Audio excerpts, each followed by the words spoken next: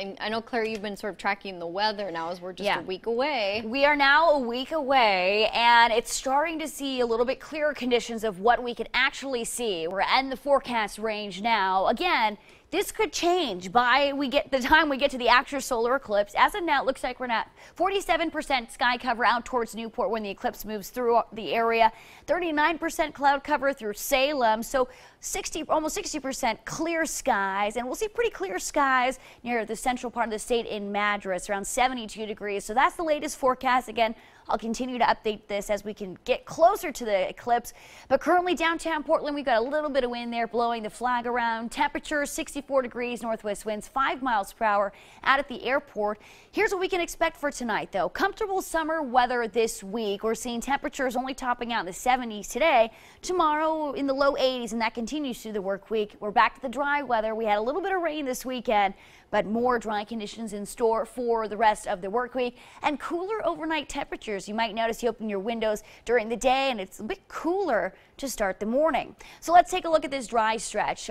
On Sunday, yesterday, we broke this dry streak. We hit 57 days with no measurable rainfall at the Portland airport. This is the third longest streak ever recorded at PDX. The record started back in 1940. We had no rain, no measurable rain from June 16 to August 12. Now, as we continue through the month, we got 0.06 amount of rain. So not a lot of rain. This was yesterday. We're still monthly departure below 1/10 of an inch, and we usually see over a ½ an inch throughout the entire month of July and August.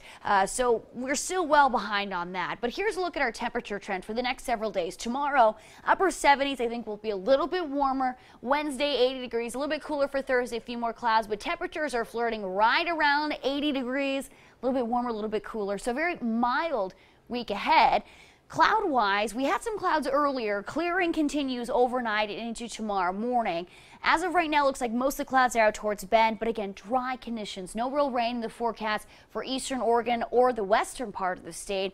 But as we continue into tonight, clear conditions last until early tomorrow morning. We start to see those clouds moving in along the coast, that onshore flow keeping us cooler, that marine layer. As we continue through the afternoon, clearing out, I think we'll see much more sunshine for tomorrow afternoon. Clear skies continue Tuesday evening, and more clouds do roll in into Wednesday, and clearer skies by Wednesday afternoon.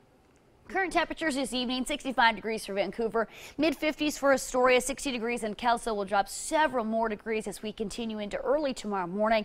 Temperatures out towards Pendleton, 55 degrees, 60 degrees in John Day. Still pretty warm out towards the Dalles, almost 70 degrees.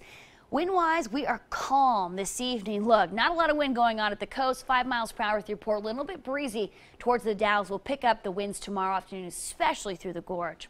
So tonight, dropping to the mid-50s, cooler overnight. We're usually in the upper 50s this time of year, so a little bit cooler. Tomorrow morning, we'll see those temperatures in the mid-50s right around 8 o'clock in the morning. And then your forecast as you head through the afternoon time, temperatures in the upper 70s, mostly sunny skies. Again, the winds through the Hood River area, the Dalles, upper 80s for eastern Oregon, Bend 83, low 80s for the I-5 corridor, and 60s along the coast. Next 7 days, things are looking pretty calm. We'll see a few more clouds on Thursday, but temperatures right around 80 degrees for the next 7 days. They were all 80. You put this. I know. There was a little bit of it, like a little more clouds, a little bit cooler, but yeah, I mean, you could probably say 80 degrees. Perfect, boy. Thanks, Claire.